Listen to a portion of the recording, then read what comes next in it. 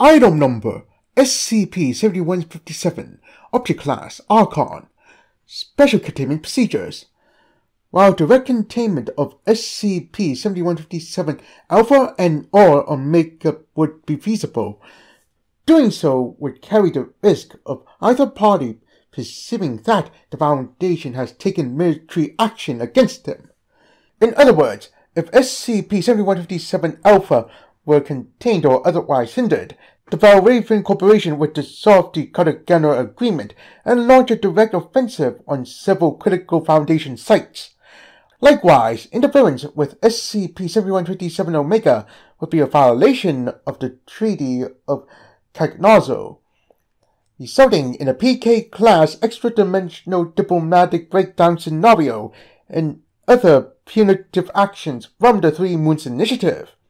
Simultaneous containment of both entities would carry the risk of both organizations unifying against the Foundation.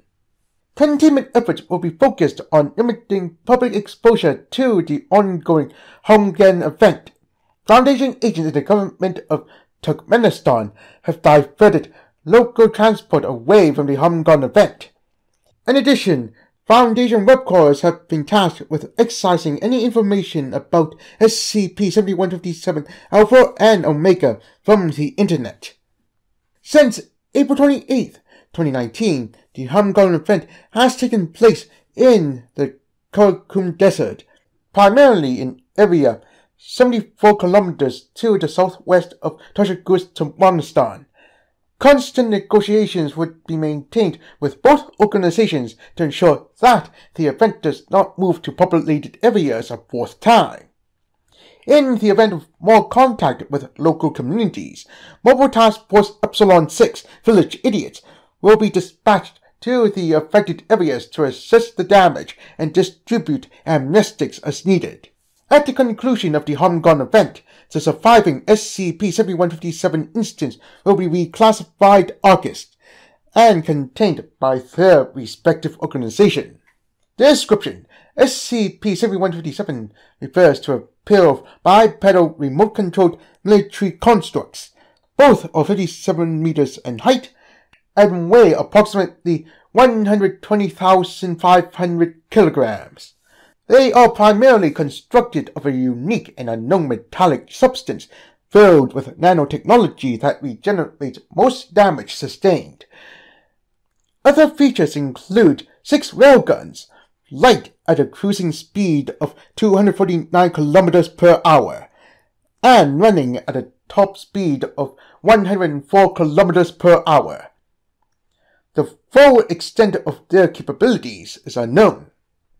The power source of both constructs is an anomalous form of energy known as GOIs. GOIs is a word of Koreanese origin, which literally translates to both open wound and reluctant gift. The only differences between the two constructs are their origin and aesthetic features. SCP-7157 Alpha belongs to the Valravn Corporation, who have given it the code name Aurvandill. Its color scheme is primarily black and gold. SCP-7157 Alpha was built on October 26, 2017, and saw active duty in a Valravn campaign in Redacted. Its operator is only known as Skull Mode, a member of the Valkyrie Combat Unit. Skull Mode is quadriplegic from a battle in 2015. She controls Aurvandill through neural linking to stay on active duty. SCP-7157 Omega belongs to the Three Moons Initiative, who have given it the code name Old Glory. Its color scheme bears the colors of the initiative flag: white, orange, black, and teal.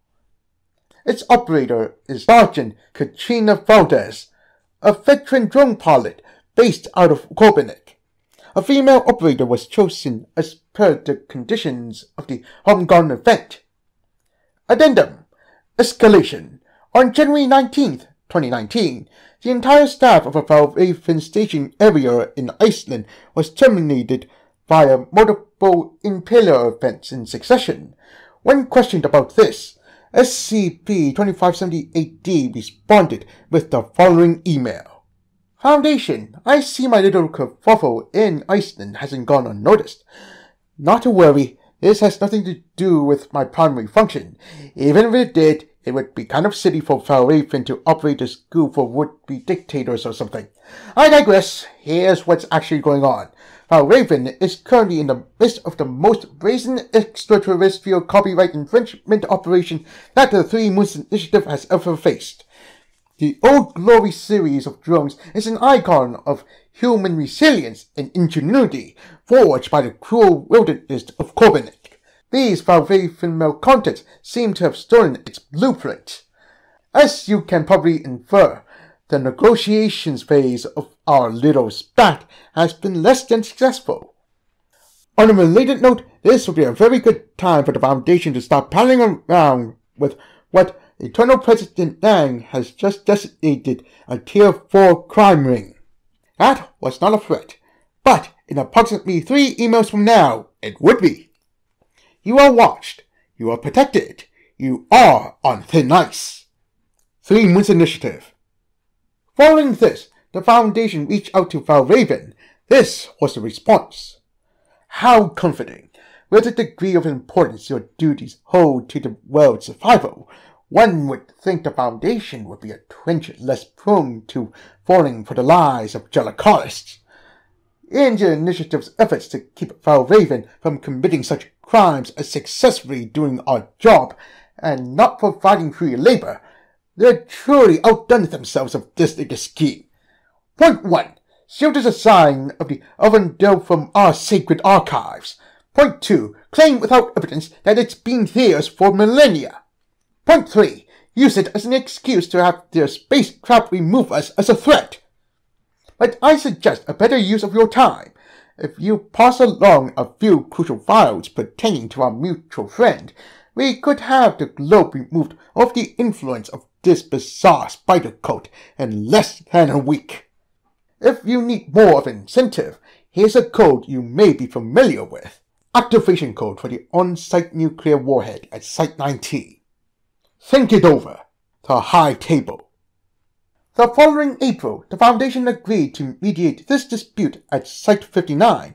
The resulting meeting lasted 37 seconds before the representative of Valravn's High Table challenged the Initiative ambassador to a home gun, an ancient Norse custom of dueling.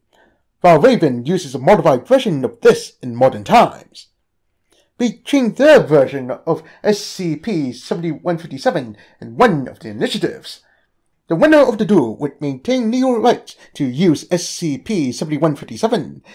After 20 days of deliberation, the Initiative begrudgingly agreed to these terms. A duel in Popper, which has been labeled the Home Gun event, started on April 28, 2019. Due to both constructs' anomalous energy munition source and regenerative capabilities, the duel still continues to the present day with neither party making significant headway. Incident Log. Home Gun Event. Day 603. Date. December 21st, 2020. Time. 12:05 a.m. Greenwich Mean Time. +5. Begin Log. Alpha and Omega are in a crouching position approximately 200 meters from one another. Smoke seeps from both constructs. They have sustained heavy damage and are in the process of nanite regeneration. The loudspeakers on Omega suddenly switched on. It's the voice of Colonel Evan Everson of the Initiative. Time out! Scarmo does not respond. Why are we doing this? It's almost Christmas! Your Nazarene is dead! Okay, that's on me. It's almost Yule. A time of peace and togetherness.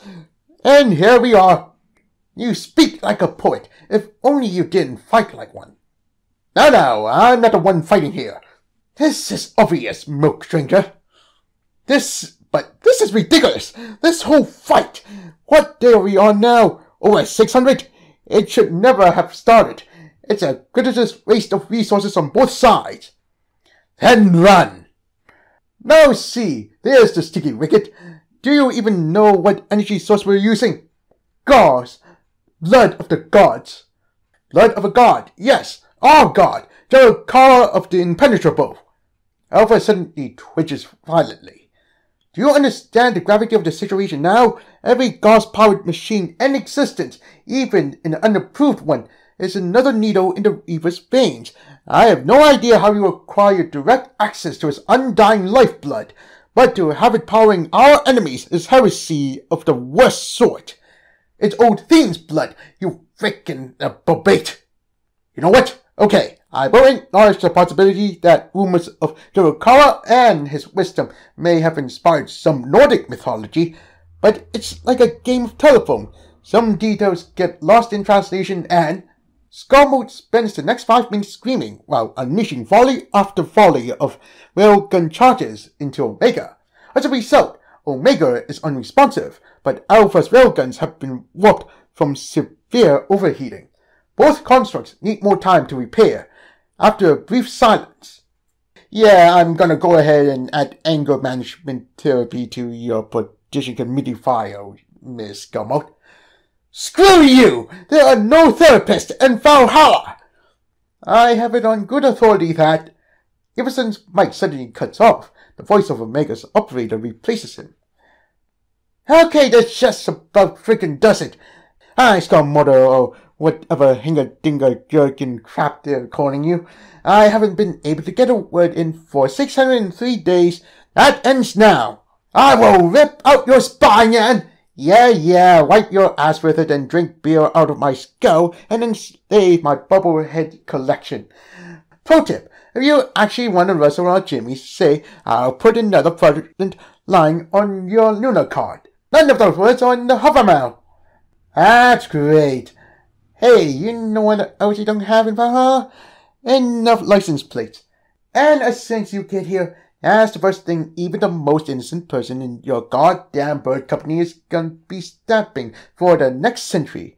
Let me check the newsletter. Yeah, you're all a minimum of Type 8 purgatorial candidates as of 2 months ago. Confirmed. You fight for paperwork. At least we fight for something. You do what you're told for money. That puts you on a job category I'm not allowed to describe under our current rules of engagement. Now, if you'll excuse me, I'm going to find a stack of 50 Lunari notes to toss at you until you freak off at. The loudspeaker suddenly switches back to Iverson. We apologize sincerely for the conduct of Sergeant Valdes. Disciplinary action has been taken, and we should clarify she does not speak for the entire 3 Moons Initiative. Put her back on! That's the closest thing you've done to real damage! And no.